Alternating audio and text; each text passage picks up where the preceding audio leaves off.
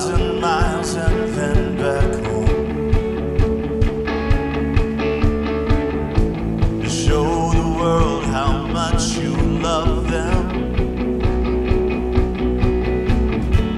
Show them they are not alone. Our hearts long just to make this one thing clear. We have found a place of healing here.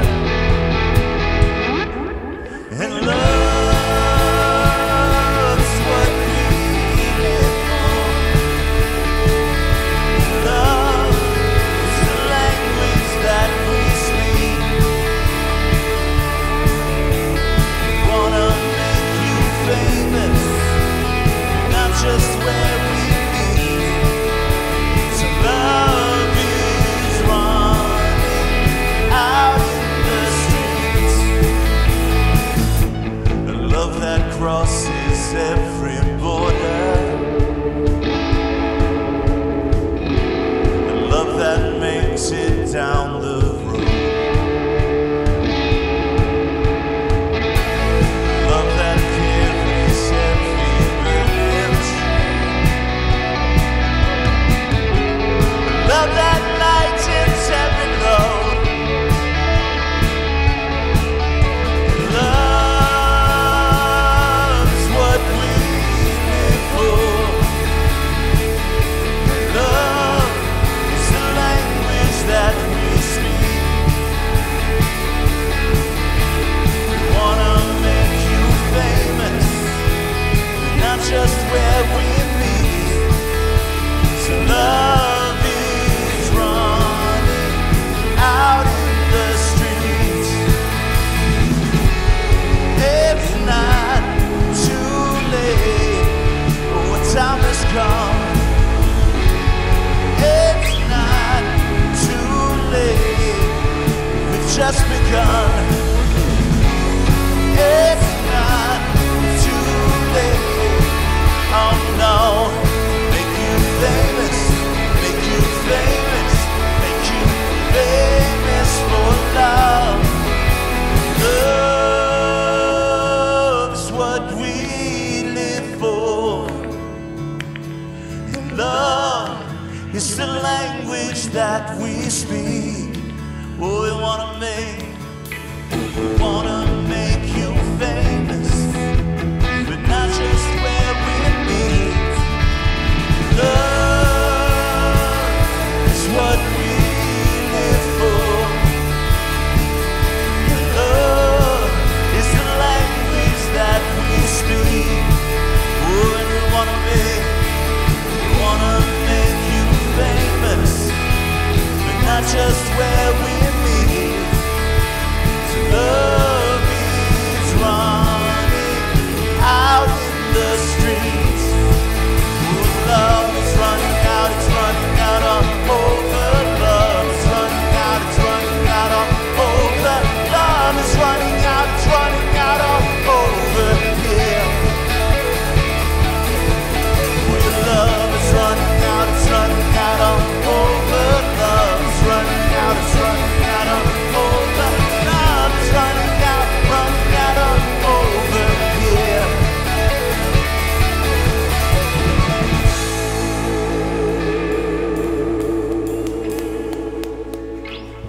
Well, hey everybody, welcome to Terra Nova. My name is Scott. I'm so glad that you joined us in the room or you're watching online. And I love just the band leading us in these songs. I love the vision behind that song that we just sang, because it really just embodies so much of who we're trying to be as a community, which is this force for good in the world. We want to bring God's love to the people around us. We want to extend and expand the kingdom of God, and we want to do it together. And that's really the heart behind so many of the things that we do, right? It's why we're doing life group signups and why we walk in community together in those groups. It's really why we're doing this series Out of the Shallows, why we're trying to grow deeper together.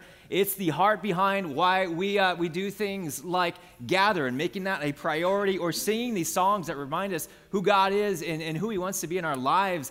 And so with that in mind, let's sing some more songs right now and not only be mindful of who God wants to be for us and who we get to be called to be as individuals, but who we get to be and how we get to show up together. So let's sing that together.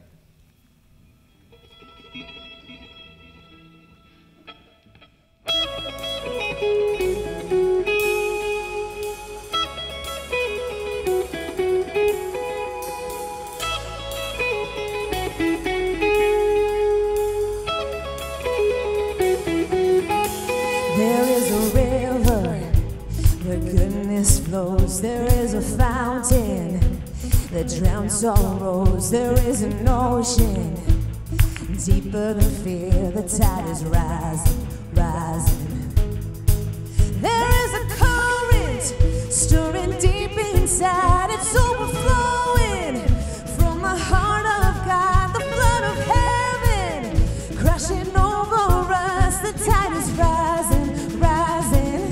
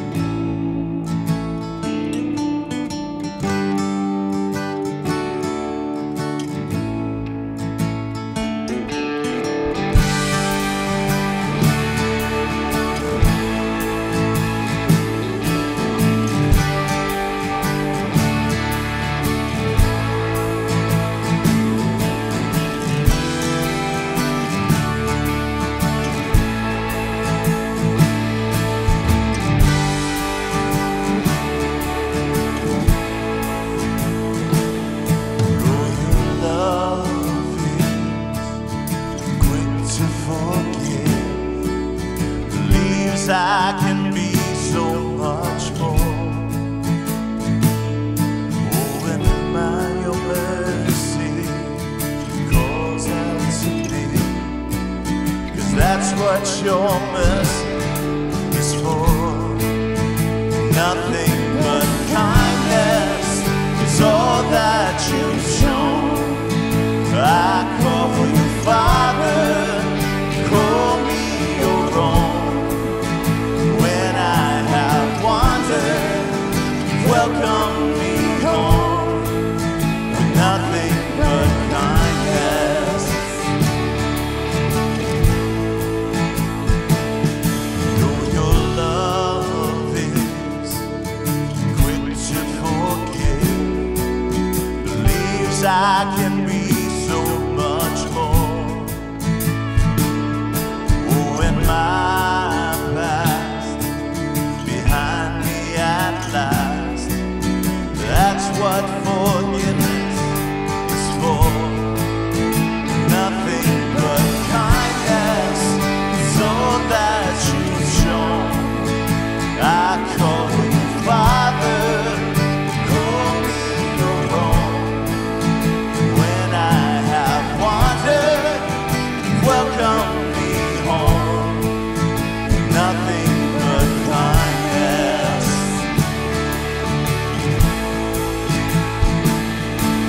'Cause there is no mistake I could ever make that could separate your love from me.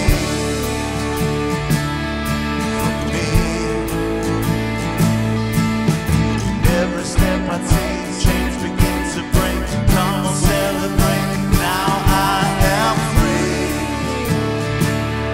and free.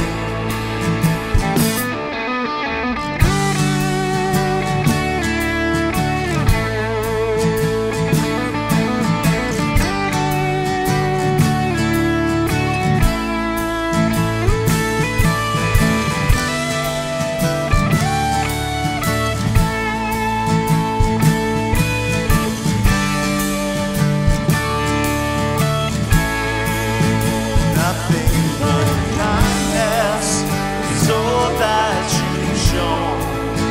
I call you Father, call me your own.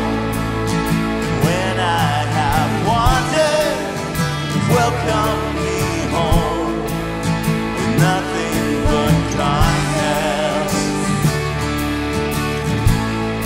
Oh, nothing but kindness. Nothing but kindness.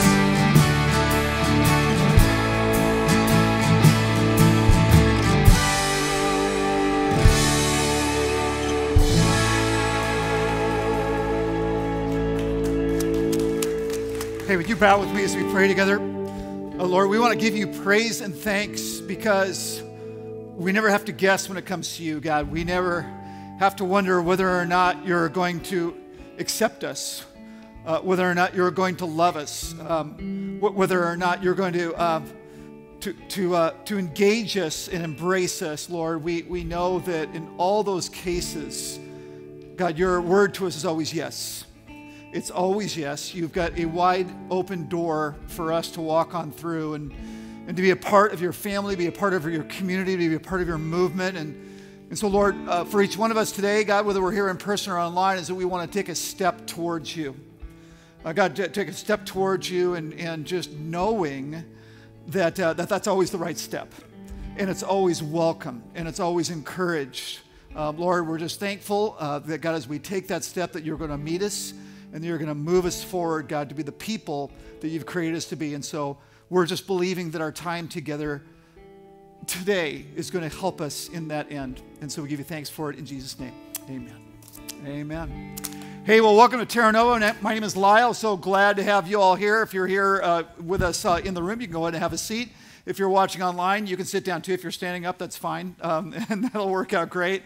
Just really excited to have everybody here, and what I would love to do is to spend some time walking you through, for the in-person people, what you got when you walked in here. We call it the weekend program, so why don't you go ahead and pull that out, and you can go ahead and open it up, and as you'll do, you'll see some information about a number of things that are happening here at Terra Nova that I'll get into in just a moment.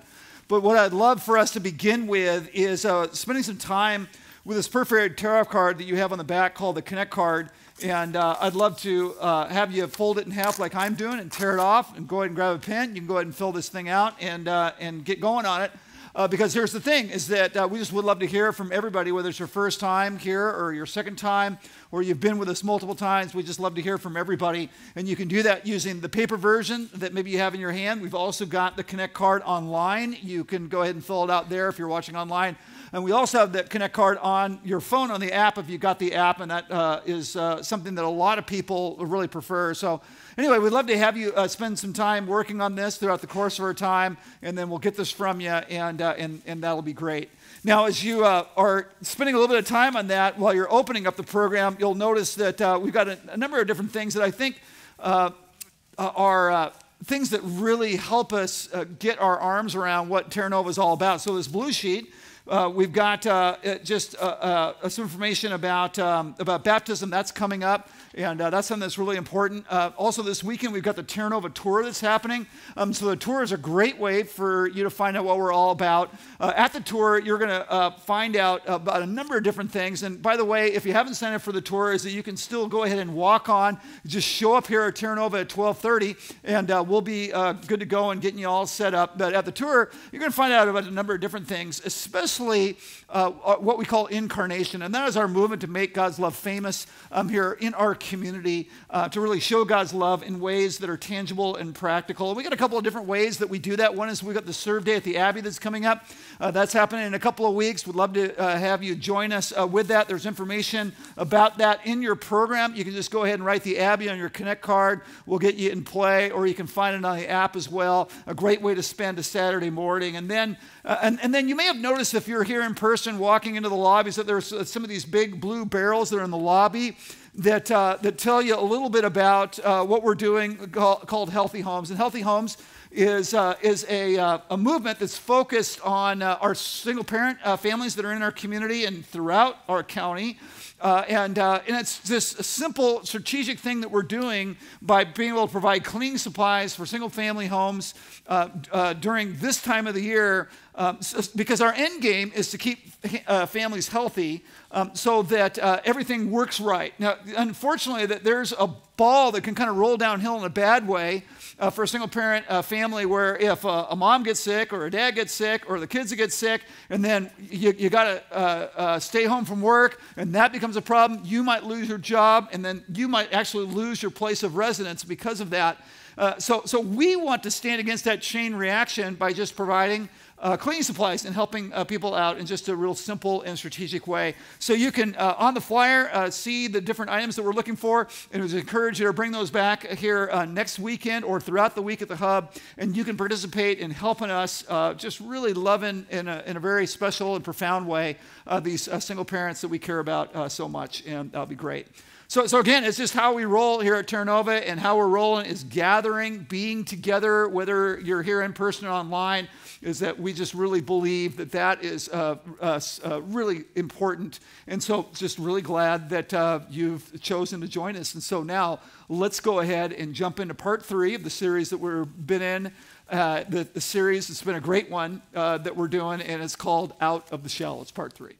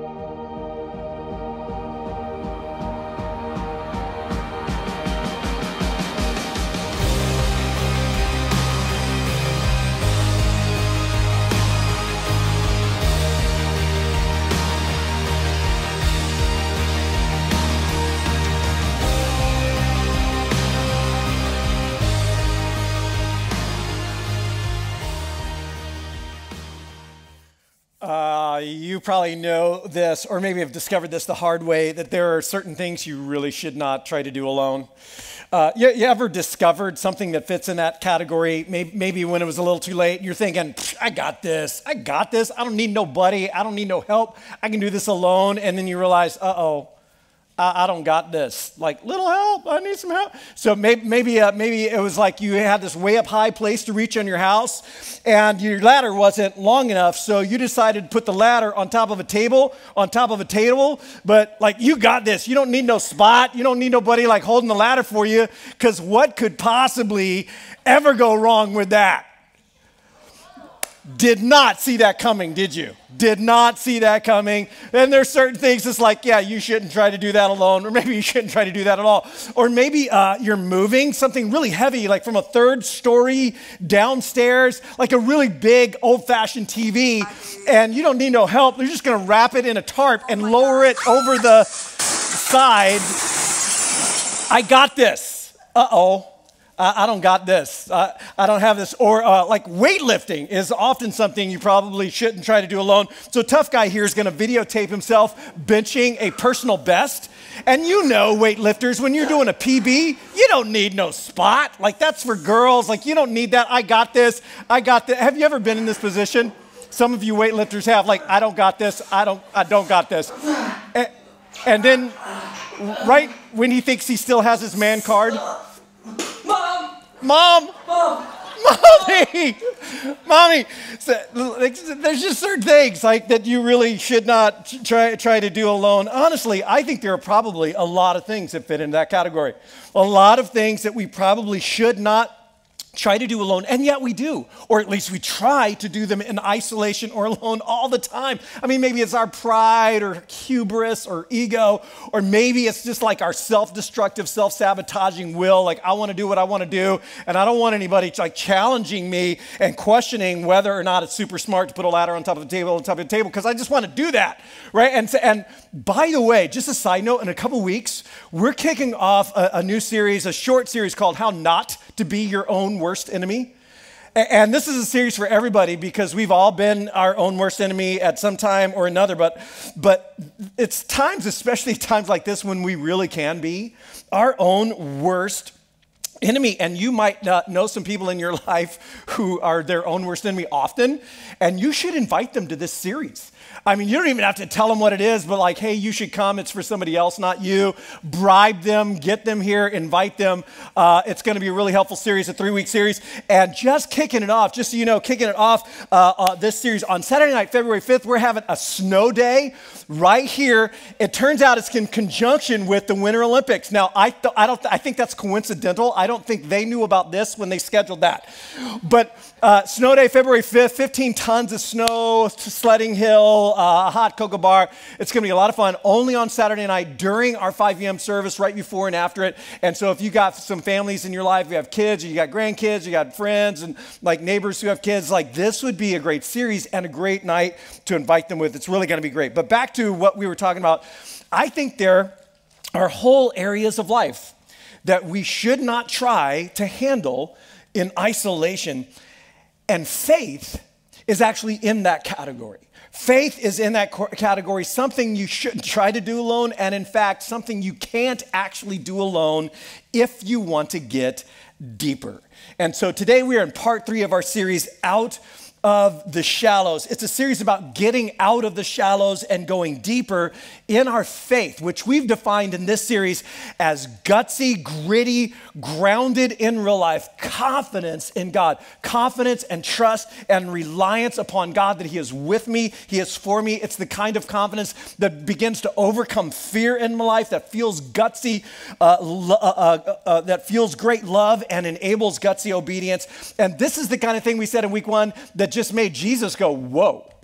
When Jesus saw this, He found that to be amazing, that kind of faith. And that's what this series is about, going deeper in our faith from wherever we are on the spiritual spectrum, if you will, whether you're kind of like spiritually trying to figure things out. Maybe you're skeptical about some things. You're wondering what you believe, all the way to seasoned veteran, taking next steps, never stopping, going deeper so that our faith would become more powerful and transformative to us and more compelling and helpful to other people around us. Now, one of the pushbacks that we might just instinctively have to this is, well, that's church's job.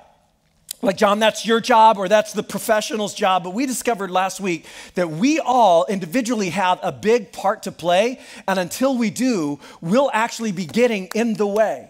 And there will be no more like content that could be fed to us, no more amount of sermons and books and podcasts and studies that will get us deeper, because we have a role to play that we're not playing it. And last week we said this, that the shallows can be bottle fed, but the depths have to be self-fed. The shallows can be bottle fed, but the depths must be self-fed. Milk is perfectly healthy for a human in their early stages of physical development. I mean, it's perfect, right? But eventually, if you're going to become a healthy, growing, mature adult human, you got to put down the bottle and pick up a fork. And the same is true spiritually. Spiritually mature people are self-feeders. And so we talked about this spiritual practice, or this spiritual habit, if you will, which through constant use, with a constant habit, we can train ourselves. And we referred to this spiritual practice called daily prayer and reflection on Scripture, sometimes called having your own private devotions or your own daily quiet time. This is what that's talking about. If you ever heard people talk about that, it's like getting alone daily, building this rhythm, this habit, this practice in my life through constant use of quiet prayer, eliminating distractions, put the phone somewhere else, turn the music, the TV, everything off, quiet prayer and reflection on Scripture. And I can think of no better place to begin that practice, or to begin reading and reflecting on Scripture, than soaking ourselves in the life of Jesus, in the stories of the life of Jesus. And so we actually gave you a starter plan. Like, here's a starter menu for you, a reading plan through the life of Jesus as told by Mark. And we actually stuck this in the physical programs again this week, just in case you missed it. And there are a bunch outside on the tables as you head out. And here's the idea, that you begin to get alone and begin reading and reflecting on Scripture for yourself. And this plan will take us all through Easter, which is just perfect. And we're actually going to be starting a series on Mark's story of the life of Jesus this spring. So all of that just kind of fits together. But then we ended last week with what I think is an important disclaimer. We ended last week saying the truth is, spiritual formation, and by this, I mean like the kind that actually makes you a better human. Like the kind of formation that makes you truly, truly deeper, better, more loving, a more authentic person. It only takes place ... And that's where we pick up today. Because when it comes to faith, we is greater than me. When it comes to faith, we is stronger than me. When it comes to faith, we is better than me. And there might be, frankly, a lot of good reasons why you might recoil at that thought. Maybe it's just your personality. You're a little more introverted, which means like you're less inclined to invite everybody in the world into what you're thinking and how your life is going. That's just not how you instinctively roll. Or maybe there's tradition, like you grew up in a family or a background where God, faith, religion, that was a private thing. That was not something that was discussed. It was personal, it was private. Or your church background or religious background that you grew up in emphasized the personal, individual relationship with God, really to the exclusion of the collective experience. Or maybe it's a cultural deal where, like how you were raised or the culture that you're from, men don't need people. Or strong women are self-sufficient. Like strong people don't show weakness. Strong people don't need help. It's the John Wayne or Susan B. Anthony, I am woman, hear me roar. Like whatever that means for you, that rugged individual, self-sufficient kind of thing. And all of these can be really subconscious, reactions to this whole idea that we might be greater than me. But listen, whether it's personality or your tradition, nothing wrong with tradition, or your culture, if it's keeping you from going deeper, I mean, if it's holding you back, it would probably be a good idea to question and challenge that a little bit, don't you think? Because when it comes to growing deeper, alone will only get you so far. When it comes to growing deeper, alone will only get us so far. There are certain things that happen as a we that can't happen, and in fact, in many of these cases, actually don't happen the same as me. Now, to get at this, we're going to go back to a letter that we started talking about or introduced last week. It's known as the letter to the Hebrews. It's written to Jewish background Jesus followers, and we don't actually know who wrote this particular letter, but we're pretty sure why it was written. It's written sometime in the 60s, that is the original 60s, the 60s, and the Roman Emperor Nero has launched a vicious persecution against Christians in Rome, where these followers of Jesus most likely live. And Peter, St. Peter, you've heard of him, Paul, these great heroes of the faith have already been killed, and many, many, many others. Many followers of Jesus are being brutally murdered in this city for being Christians. And at the same time, it's especially difficult for Jewish background followers of Jesus because not only is the Roman world turning against them, but their mother faith, Judaism, and the synagogues at this point in history are starting to turn against followers of Jesus, as well as are starting to push them out of the synagogues and actually publicly exposing them, like turning them into the authorities as Christians. And this community, and you can just imagine like how that would feel if that's happening all around you, they are tempted to shrink back. They are tempted to take a big step back. And maybe you can relate, because maybe that's what the last couple of years have been like for you. You've actually taken some steps backward in your spiritual journey. And this writer, who knows them really well and loves them, he's writing to just urge them forward, to urge them towards endurance and towards grit and resilience, to go all in, don't fold, double down, to actually go deeper, and not just personally and individually, but as a community, as a collective, like for one another do this. And there's a sense of mutual responsibility, a linking of arms that just fills this letter. It's like, don't just do this for yourself. Do it for the person sitting next to you. Do it for the person who's coming behind you. Do it for the person who hasn't even started on the journey yet. We are in this together. And so Hebrews 10 actually forms a hinge in the letter, if you will, a turning point in the letter. And what he says here is just packed with insight about what it takes to actually go deeper. And he begins by quickly summarizing his point that he's been making up till now. And he's been saying something that's really powerful, especially for Jewish background followers of Jesus, because he's describing so much of their story and experience. And he's been saying something that they all would acknowledge is true, that the sacrifices in the temple never really cleansed us. And he's talking to people who know that feeling. They've all physically been to the temple. They've had families and extended families who've showed up to the temple for years, and they've offered the sacrifices themselves, and they've watched the high priest go into the Holy of Holies on the Day of Atonement. They've been a part of that experientially, and they know, like, yeah, the sacrifices that we do, it covers over our guilt, but it doesn't really fully and finally remove it. It doesn't take it away, and it doesn't actually seem to change us or transform us. And therefore, we have never really been free to come as we are, to draw near to God as He really is, being who we really are. There's always been a barrier. There's always this barrier, which is symbolized in the most holy place itself. This holy place where no one could enter but one person, only the high priest, and then only on one day of the year, the Day of Atonement, and then only after going through extenuous steps to purify themselves, and the great curtain that separated that from everyone else. And he's saying, there's always been this barrier, but Jesus, who he calls our great high priest, he's our high priest who loves us and who can actually relate to us in our struggles, has completely fulfilled God's will, has perfectly and completely fulfilled God's will for us. He has done for us what we could never do for ourselves. And therefore, he makes the point that he has completely removed guilt. He has completely removed shame.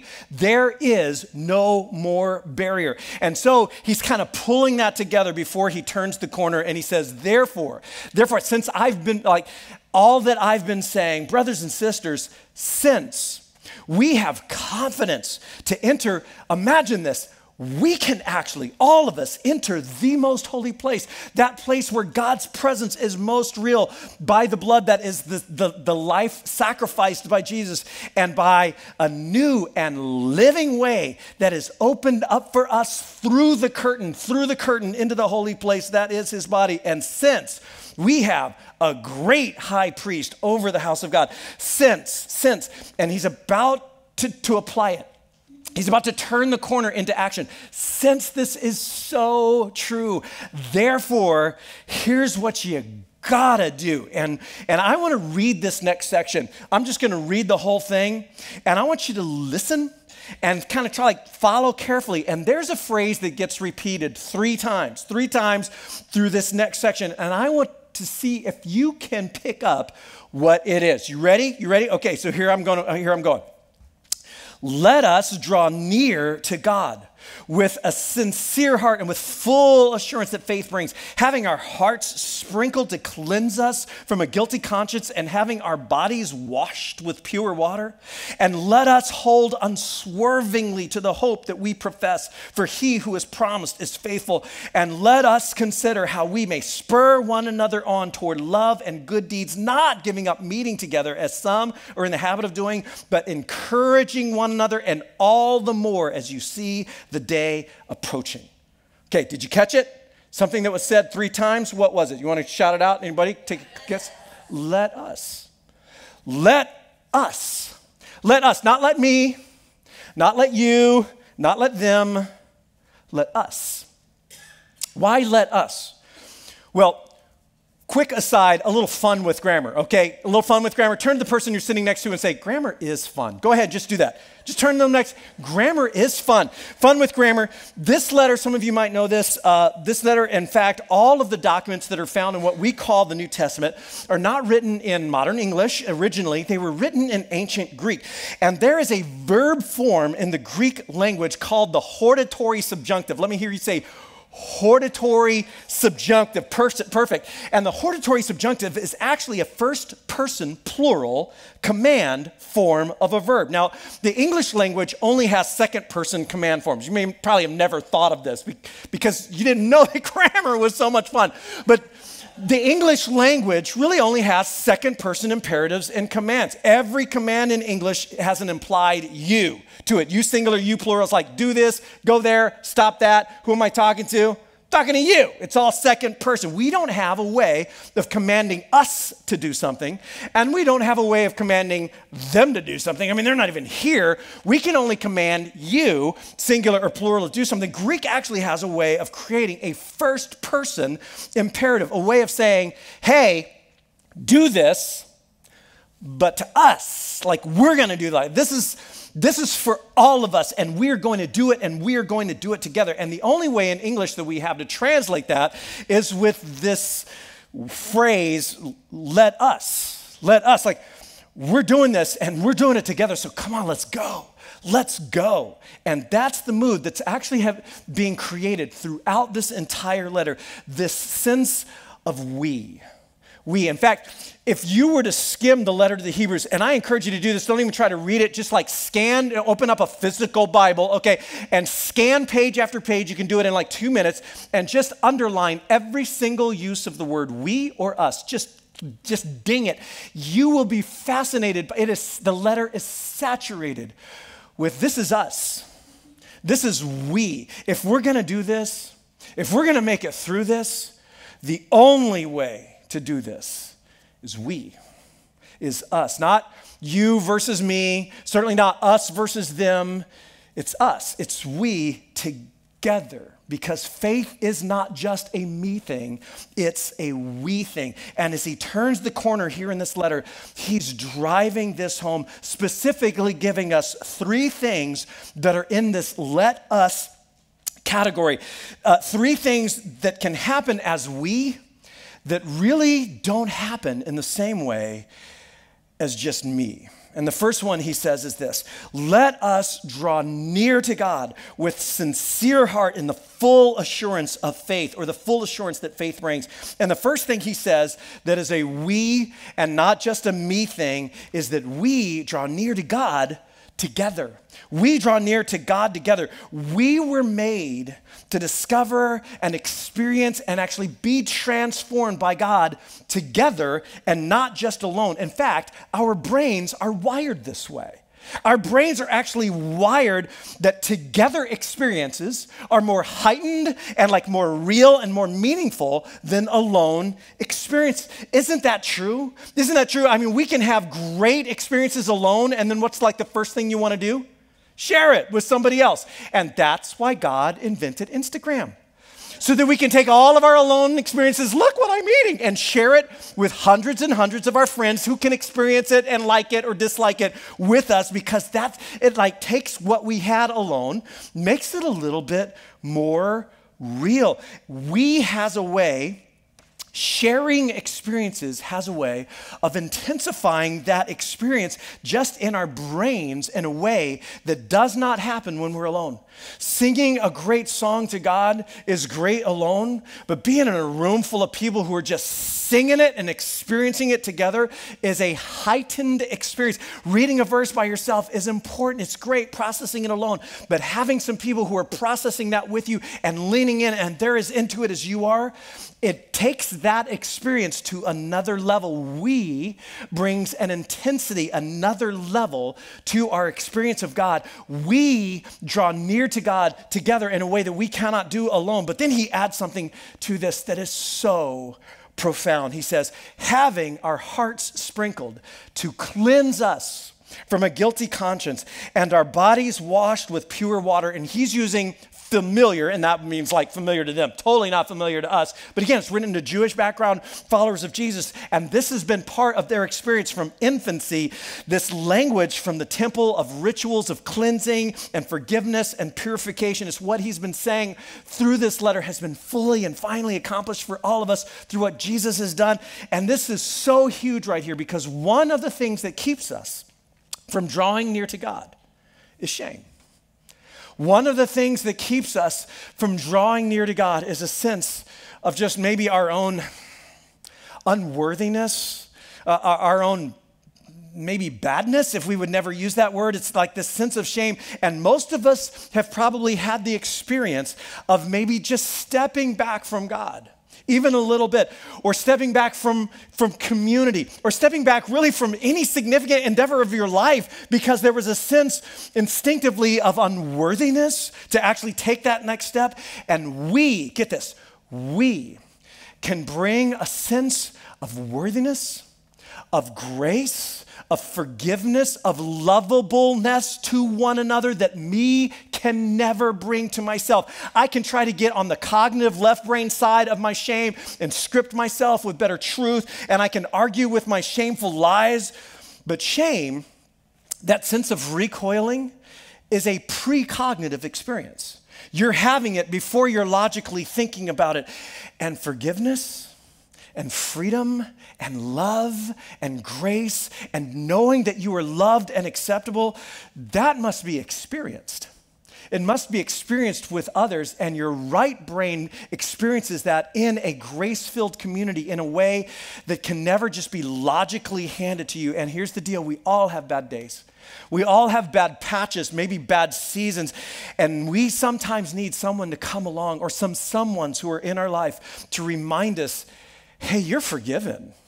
That might be what you did or what you're struggling with. That's who you are. You are loved. You belong. You are filled with God's grace. You are cleansed. You are pure. And we need a community of people who communicates that to us, who gives that to us, who does that with us.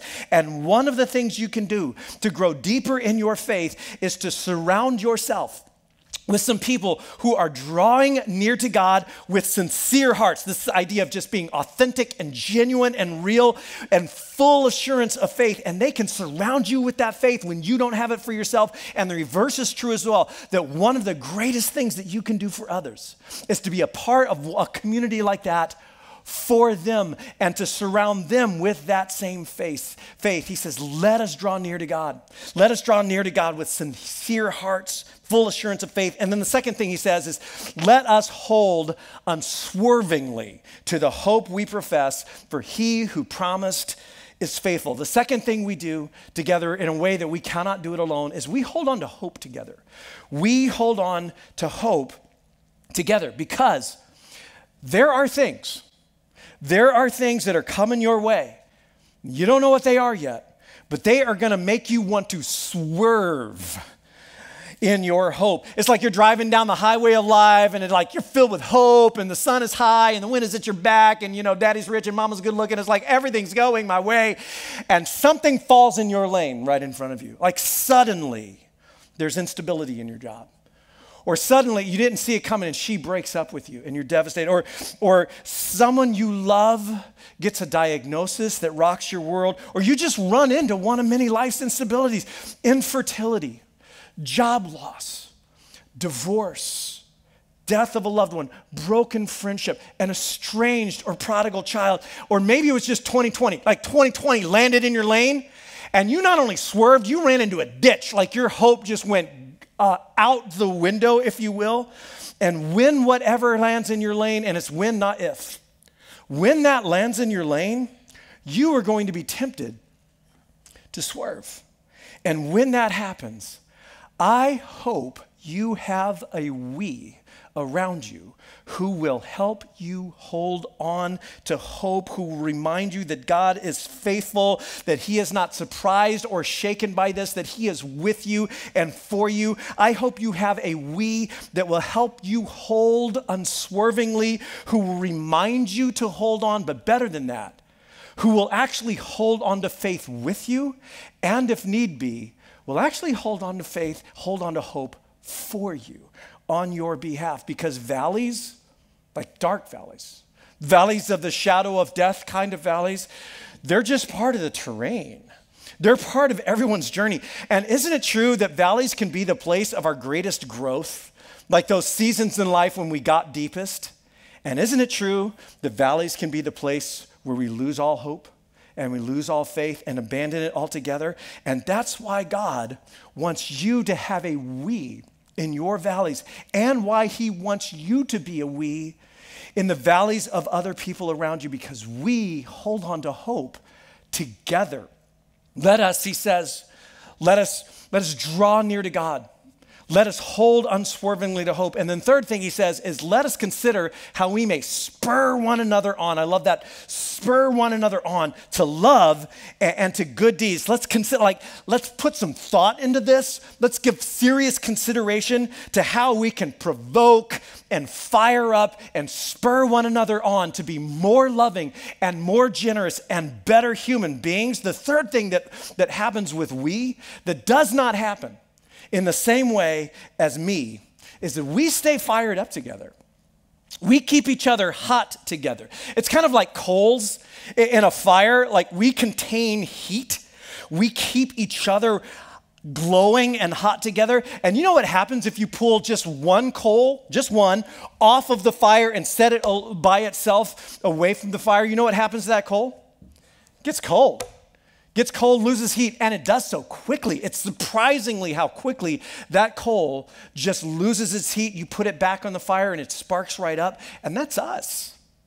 That's what human beings are like, and we need a we to stay on point. We need a we to keep us on fire, to spur us on, and specifically to spur us on toward love and good deeds, because that does not seem to be a natural thing we move towards. We need a we that will help us actually be God's good news in the world around us. Character, as it turns out, and there's a lot of research on this, character is formed through group identity. Our character, that is who we are before we have a chance to think about it, who we are reactively before we actually have a chance to process it, It's actually formed through our sense of attachments and our sense of tribe, of people like us. People like us do things like this. This is how I'm supposed to behave because people like us do things like this. And your brain, and specifically your right brain, a lot of research been done on this recently, your right brain is actually wired this way to define yourself in relation to your attachments and your tribe and your people. That's how character is formed, and that's actually how character is transformed as through community. So here's what that means. Whatever your tribe is that you kind of relate to and identify yourself and surround yourself with, that's what you're going to be spurred on to. And you know that's true.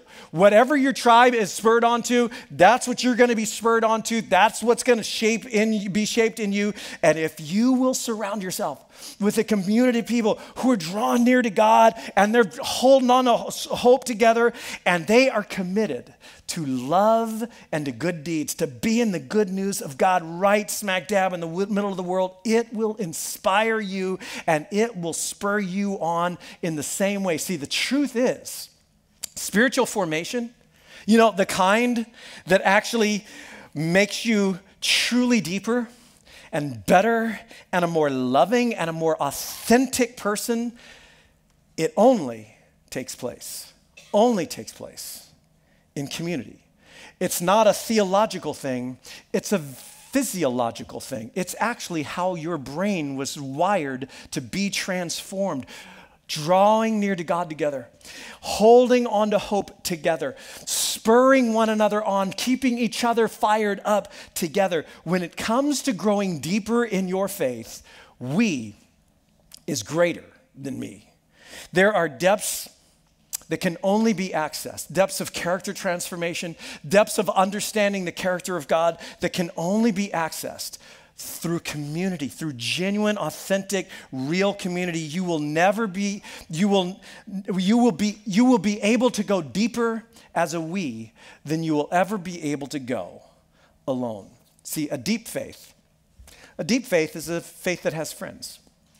A deep faith is one that has friends. So here's my question. Do you have people like that? Do you have people like that? Not do you have friends. I hope you have friends. Like, I hope you don't, like, I hope you have some people, like you have some friends, but that's not my question. Do you have friends like this? Do you have some people in your life like that who are close to you? And for many of us, honestly, our answer would probably be, maybe it's just straight up no, or maybe it's like, not really, or not always, or it's not really quite like that, especially over these past couple of years. It has been so easy and frankly just straight up excusable to withdraw and not have people in my life. And so the writer of Hebrews ends by saying this. He says, let us consider how we may spur one another on towards love and good deeds, not giving up meeting together. Why would you ever do that? And some have begun to pull away. Can you relate? Not giving up meeting together, as some are in the habit of doing, but in fact, encouraging one another, and all the more as you see the day approaching. In other words, this is something to do more as you see the signs that things are headed towards the end. This is something to do more as time passes, not less. Don't give up on together. Don't give up on being together. And some of us have. Some of us have. Maybe we were in community at one point in our lives and things just got busy and we gave up on it. Or maybe we were in community, we had that kind of community in one stage of our life. Like when I was in high school, man, I had just the greatest group of friends who were helping me follow Jesus. And then I got into college and it got complicated and I wasn't really gelling with who it was and I gave up on it. Or maybe I had that, I was in community and then COVID hit and I gave up on it. Or I tried community, it didn't meet my expectations. It didn't meet my hopes. There are people there who annoyed me. By the way, that's one of the ways we grow the most, through people who are pushing our buttons and we have to deal with our own stuff. Hate to say that, but it's true. I tried community, didn't really meet my expectations. I gave up. Or maybe for you, it's like, The truth is, you've never really tried it at all. Not really, because maybe it's like, well, I'm kind of shy, I'm a little introverted, or maybe I have some social anxieties, and that's a real deal. I get that. It's just not my thing. Or maybe I just believe religion is a private deal. I just believe like what I believe, that's personal, it's for me. This whole we thing is not my thing. But the writer of Hebrews is like, don't do that. Don't do that. Don't give up on this. This is too important to be too busy to do. This is too important to be too proud to do. This is too important to be too superior to do. This is too important to be too discouraged to do. It's too important to be too advanced to do, too important to be too shy to do. This is too important. Don't give up on together. It's how God wants to take you deeper. When it comes to a deeper faith, we is better than me. We is stronger than me. We is greater than me. Wherever you are on your spiritual spectrum, wherever you are on figuring out who God is or following him with your whole heart, you will discover more faster as you discover it with others. You will grow faster and deeper as you're growing with others, having a we around you that's drawing near to God with you with sincere hearts, being real about it, who is holding unswervingly to hope in full assurance of faith, who is spurring you on towards love and good deeds, spurring you on to be the kind of person you want to be. And remember, this isn't just about you. It's not just about you. It's about the person next to you. And it's about the person who's coming behind you. And it's about the person who hasn't even showed up yet. Don't deprive someone else of the benefit of journeying alongside you as you are doing these things yourself. Let none of us give up on meeting together, on having a we that is greater than me. Now, today I want to invite you to take a very practical step in this. And in fact, it's so practical. There are probably a lot of other ways, some profound ways to apply this in our lives. I'm going to give you one very practical way to apply this with two different parts. One practical way with two parts. January, as it turns out, happens to be one of 3 months of the year where we do signups for life groups. Happen 3 times a year, 3 life group signup months, and we are smack dab in the middle of one right now. And I want to challenge you, part 1, to actually sign up for a life group. Just straight up challenge you to do that. Sign up for a life group. Life groups are our way of helping your faith find some friends. Life groups are our way of helping you get a we for you. And there is a brochure, if you were handed a physical program, that's in that program, there is a brochure that I would invite you to pull out and check out. If you are a Terra Nova app user, this is on the app as well. If you're watching at home on your computer, there's a link on our homepage as well. And I'm going to give you a minute to actually do this. I'm going to give you a minute, in just a minute, and there's going to be some music playing to actually look through this and sign up for a group. You'll notice there are a lot of different kinds of groups. There are 3 different men's groups. So ones are like an early morning group. There's an evening one. There's a Saturday one. I think there are 4 different women's groups at different times of the day and night. There's a starting point group right here on the first page. It'll be happening on Sunday mornings, 11 a.m. right here at Terra Nova. There's a starting point group that is just perfect for you to begin taking next steps in exactly what we've been talking about during this series, and that might be just the one you need to sign up for. There's a young adult group. There are a lot of groups that are actually just for everybody in every life stage, everywhere they're at in their spiritual journey, to do it together, because I have a great value for that, and we do as well. And so I'm going to give you a minute, and if you haven't signed up for a group yet, my challenge for you is to sign up for a group. Like, that's just part 1 of a very practical step. And during this minute, if you have already signed up for a group, I want you to pray, not talk to the person next to you. Okay, so I want you to be praying like for other people who are maybe signing up, or praying for the group that you have, that you've signed up for, that it would be this kind of group, rather than taking this as a commercial break to talk to the person next to you. So to help you with this, because they're going to want to talk to you, I just want to give you an excuse. Right now, turn to the person next to you and just say right now, before it even starts, sorry, I can't talk, I'm going to be praying. Just turn to them right now. Say, sorry, I can't talk, I'm going to be praying. Because they're going to start talking to you and you're like, we covered that. Okay. So I want to ask you to actually spend some time during this minute that I'm going to give you and pray and sign up for a group. But that's only part 1. Part 2 is show up for the group. Actually show up. And when I say that, I don't mean like go to the group. Of course you're going to go to the group. You're not going to sign up for a group and not go to it. That's not what I mean. I mean show up. You know what I'm saying? I mean, really show up, your sincere heart, your real self, like bring who you really are to that group, however bad your day is or however tired you are, like bring your real authentic self to that group. It's the only way transformation really happens. In fact, we have a value at Terra Nova we call our participative community value, and part of that value reads like this. That's a lot of words. Here it says, it is in the context of committed, authentic community, and then it gives an explanation. Each person bringing their gifts, their abilities, their questions, their doubts, learnings, insights, resources, that the Spirit's power to actually transform lives is dramatically unleashed, and love becomes the rule. Old wounds finally begin to heal. Offenders find forgiveness, and true conversion, true change actually becomes a reality. Now, I love that. I love the vibe of that. I love what it does to me as I read that. But did you catch the part right there in the middle? Because this is really critical. Each person bringing their strengths and their weaknesses, their answers and their questions, their learnings and their doubts. In other words, their real self. Like, I was reading this, man, I got a lot out of this, but this part, I don't know if I buy that. I don't know if I feel like that's even a good idea. If your real self isn't showing up, the Spirit's power to transform lives is not unleashed. So sign up for sure. That's really important. But even more importantly, show up. Bring your real authentic self. A deep faith is one that has friends, and I'd love for you to come out of this next season. And if someone says, do you have friends like that? Your answer would be, oh yeah. Oh yes, I do. I have these kinds of people in my life, and I am so grateful. But it doesn't just happen. You have a part to play. So pull out the brochure or open up your app, and here's a minute for you to actually do this.